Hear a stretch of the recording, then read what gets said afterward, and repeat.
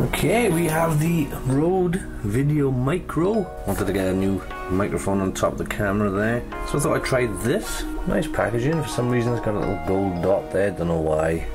Turns out it's their logo. Who'd have thunk? So this comes with the shock mount, and apparently it comes with a dead cat, so that's good.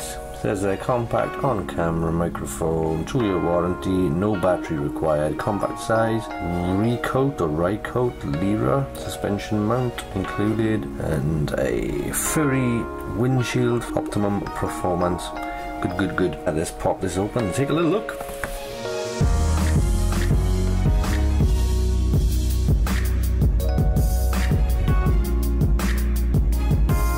Alright, neat little package. Let's have a look. Got the dead cat, that's the most noticeable thing. Oh, the mic is actually inside it. Oh, okay, so it's in there straight away. Got the shock mount there. Plastic construction, but it feels nice and springy. A rubberized grey bit in the middle for grip of the mic itself. Obviously a hot shoe bottom. Seems pretty decent. And these little grooves here around the circle there is for clipping the lead in, which is here. A springy stretchable lead, 3.5mm jacks on the end, each side of it. Red, don't know why they choose red, and everything else is black, but there you go. There's some silica, and a little booklet, probably promoting their other products. Quick start guide, so basically just plug it all together. It's not going to take a genius to work this out.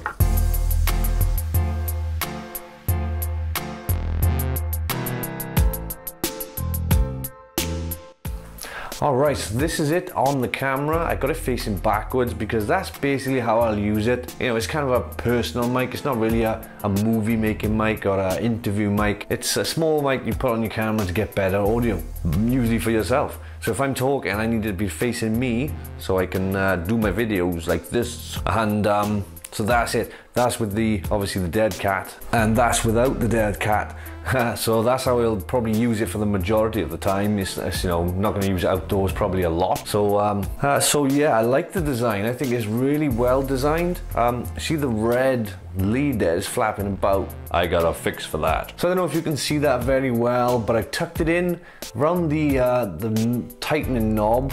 I'll do a close-up of this. There are grooves, and the grooves aren't just there for decoration. They actually serve a function or a purpose, and that is to tuck that red lead. You can pin it in between any of those grooves to keep it from flapping around. So that's the way I have it right there. So you can shake this around. It doesn't rattle or make noise or swing about or anything. So and you can still put your eye up to the viewfinder, so it doesn't get in the way at all. I would prefer it being black, the lead, but Rode, I think all their leads are usually red. I think it's part of their thing, so it is what it is. But otherwise, very well designed. You know, it's nice and short, but it's also springy or extendable, so you can use it on top of a flash mount. If you mount it up there, you've got plenty of room there to do that. And I love that both ends of this lead have L-shape connectors. They're both like that, so that makes everything easier as well. I personally think all leads should be like that, but there you are, it's just me.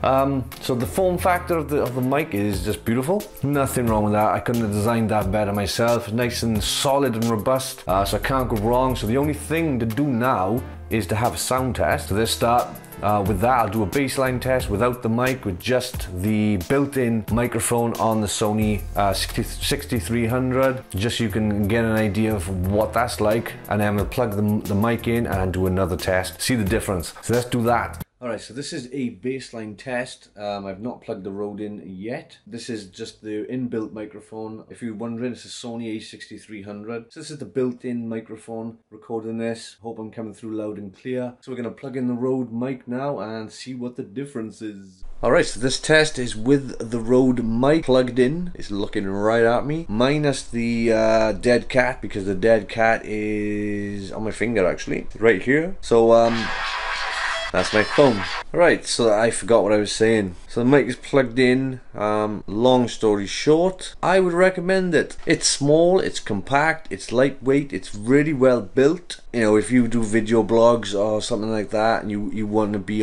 running and gunning, and you want to be on the move, and you want a good quality mic to take with you, I can't see why you want to take anything else. This is probably the best quality mic you're gonna get for the price. So I got nothing much else to say about it apart from thumbs up from me.